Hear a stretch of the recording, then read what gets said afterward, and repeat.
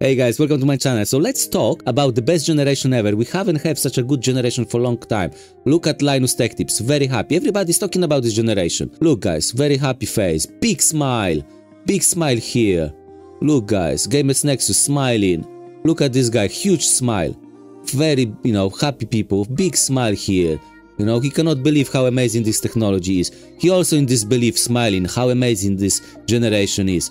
Everybody is so happy with these cards, and these guys absolutely love his channel, Classical Technology. He doesn't make videos about building PCs, yeah, because nobody seems to watch these videos. He's making videos and fame and views of people returning the cards and not being happy with the cards. That's how you can recognize amazing generation of GPUs, like this guy here. It's a channel that makes you feel good of not buying the new GPUs. Guys, Graphically Challenge just mentioned that Nvidia limiting the production of GPUs, which is not news. We knew about this, but we can check Amazon US and look. If the new generation is losing to the last generation, that's how good it is.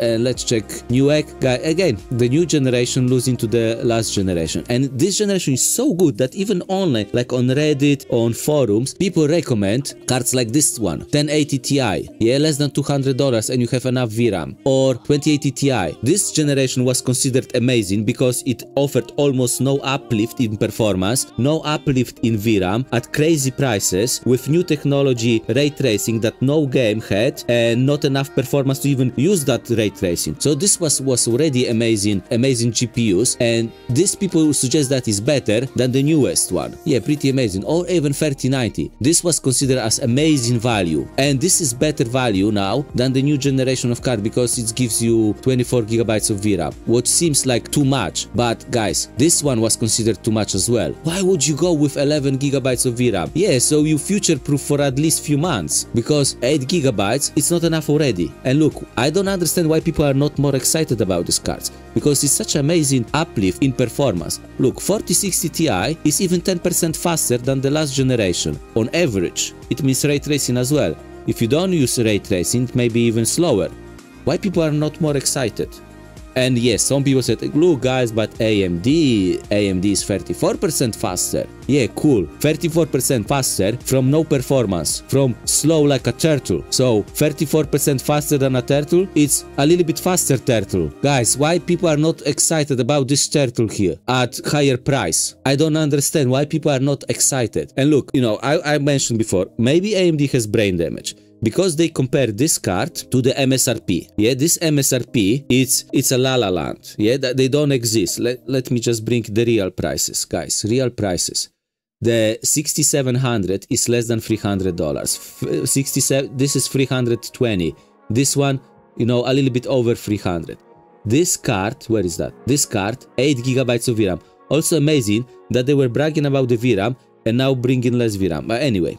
Yeah, so the rumor says that it will cost $300 or even more, because they want to compare to MSRP, not to the real price, to the MSRP. So maybe they have a brain damage. Maybe somebody in the company is in la la land, like, not in reality. But also these guys, they're not much better. You have 3060 with 12 GB of VRAM, which is a little bit slower, not much slower, a little bit slower, but you would downgrade these days if you would go with 8 GB. You have enough VRAM, or you downgrade to not enough VRAM. Why people are not more excited? And look, imagine you are a big boss of GPUs in AMD, and you go to the CAO and pitch this product and say to CAO, look, we're gonna release this product, they will be stupidly priced, we will get very bad reviews like we always do, so we'll have to reduce the price in 2 months anyway to have any chance to sell the product, but the bad reviews will stay, we damage our brand, we probably lose the rest what left from our 10% of market share, we probably lose in stock value, we get bad reviews, we're not gonna sell it anyway because we cannot compete with Nvidia or even with our own products, and yeah, it will be just waste of money, waste of time, it will be just bad product. Should we do? Yeah, let's do it. That's good idea, brilliant idea. Let's do it. Yeah, let's go. Yeah, perfect. Yeah, guys, let's go. So guys, I was thinking, are they really that stupid? Because it's impossible, guys. These people were almost bankrupt, and at this moment they're killing Intel. They're taking over market share of servers market, corporate market, desktop CPU market. They're killing Intel. They're doing extremely well. But in that case, let me tell you something. Recently in chess, there was a big drama of people cheating, using computers to cheat. So, and the way the computers play sometimes feels like extremely stupid. You're losing the most important figure, like you're losing your queen for no reason, like seemingly no reason.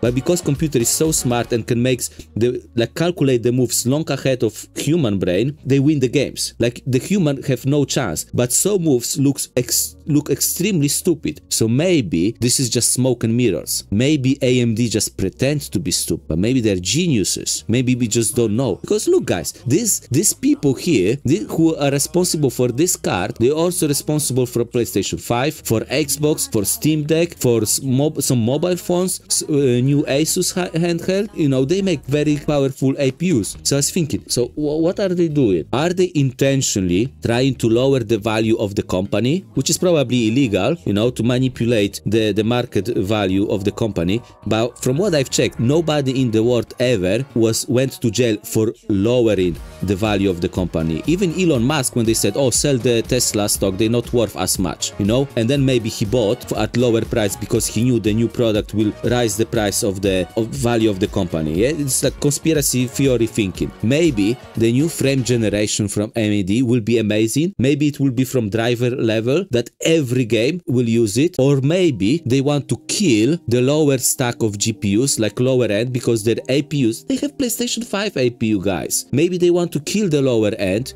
to, you know, to take over with APUs, or maybe they want to kill PC gaming completely because they are kings of consoles. Maybe they want people to switch to consoles. They sponsored The Last of Us and they sponsored Last Survivor, the most broken games on PC. Maybe that was intentional. Maybe they're geniuses, guys. Maybe, look, the new FSR coming and they said it will be fast, and some rumors said that maybe it will be from drivers level, which I don't know if it's even possible. But look, they have Radeon Super Resolution that works from drivers level, so you can upsample games that don't actually do it normally, like Elden Ring. There's no FSR and DLSS in Elden Ring, but you can turn it on and have upsampling in any game from drivers level. So maybe they want to do from frame generation as well. I don't know. Maybe they're geniuses, or maybe they want to be the king of APUs. Maybe they want to kill the GPUs because Nvidia cannot compete with that. They cannot do APUs. Only Intel can, but Intel is dying because of AMD. So guys, are they geniuses secretly? Let me know in the comments below. Smash the like, subscribe, and thank you for watching.